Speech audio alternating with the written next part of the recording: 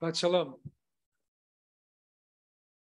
Last week, our congregation went on a trip to see Fiddler on the Roof with the lyric opera. It was a beautiful production.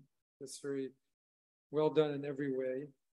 One of the themes that came to me from seeing it this time was looking at Tevye as a working class Jewish hero. Right? Tevye is not rich in money. He's not learned, although he quotes a good book all the time, though it's not exactly the same as the good book we usually use, but it's a good book in his head. But yet he's rich in many other ways. He's got a feeling for tradition, and we hear from the beginning how he wants to marry his daughters to learned men, boys. And then when he's saying about wishing that he was rich, the end of all that song is he wishes he had the place in the synagogue where he could learn and study and pray and all of that. And he's wealthy in love. He has 5 daughters who all adore him, and his wife too in her way. And he has a place in the community. And he's also wealthy in good sense. He has common sense to think up the dream to convince his wife. And he has an open heart to his daughter's love. And his first one to the tailor, and then so on.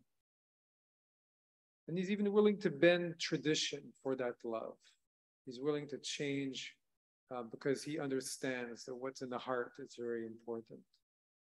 And we see him throughout the whole production, wrestling with all the different forces of play, with tradition, honoring his daughters. And he may not be learned, but as we see more and more, he does have a certain seichel, a certain mind or intelligence, and a profound humanity. He's just the struggling Jew, anonymous, but who loves his tradition, does not have time to study it, but who speaks to God in familiar ways, are reminiscent of how the Hasidim would talk to God. Couldn't you have chosen someone else for a change? And who turns to God over and over in moments of crisis, with a little bit of kvetching, but also with a lot of good humor and a certain kind of grace.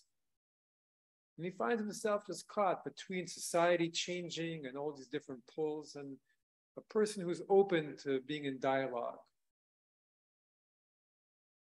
Right? Tevye is not a rabbi. He's not a learned man. He's not a scholar. He's not a medieval poet. He's not a secular prodigy, as we've had so many of our people, or Babylonian exile. But what he does represent are the endless numbers of Jews throughout 2,000 years of exile and beyond who have carried our people through so much.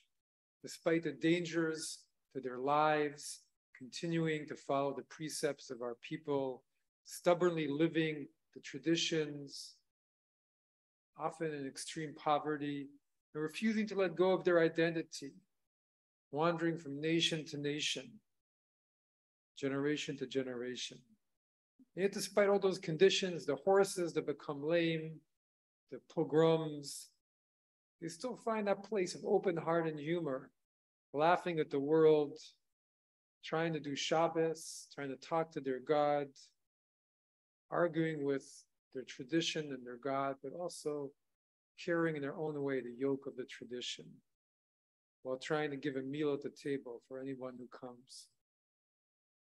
And so in our reading this week,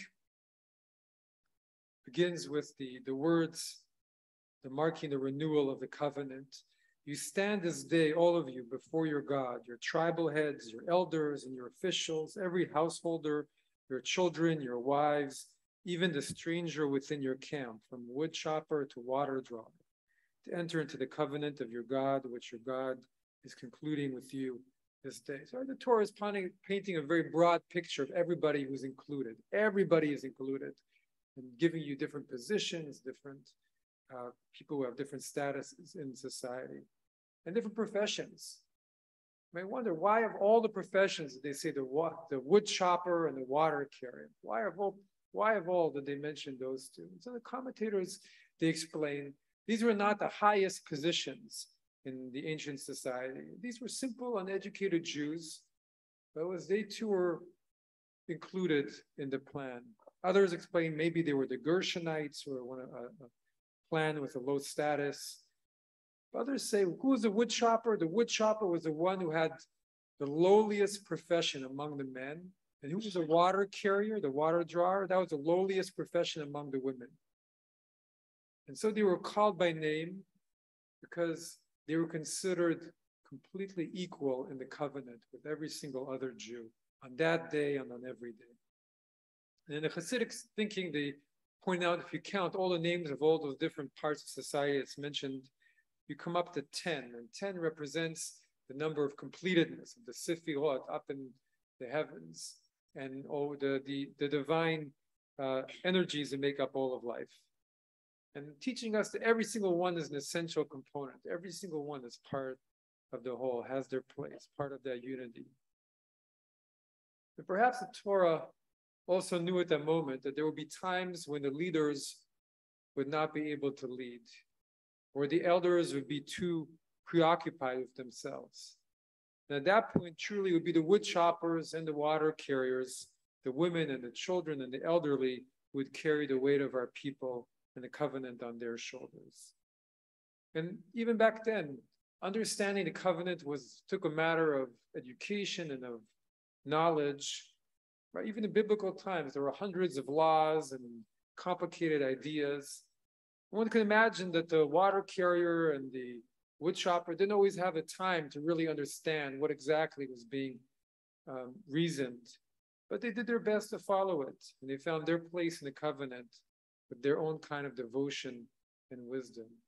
And we see this through history, from Eastern Europe to Spain and Morocco and Iraq, to all the farmers and craft people and tailors. They're the ones who also did not lose their faith in the covenant.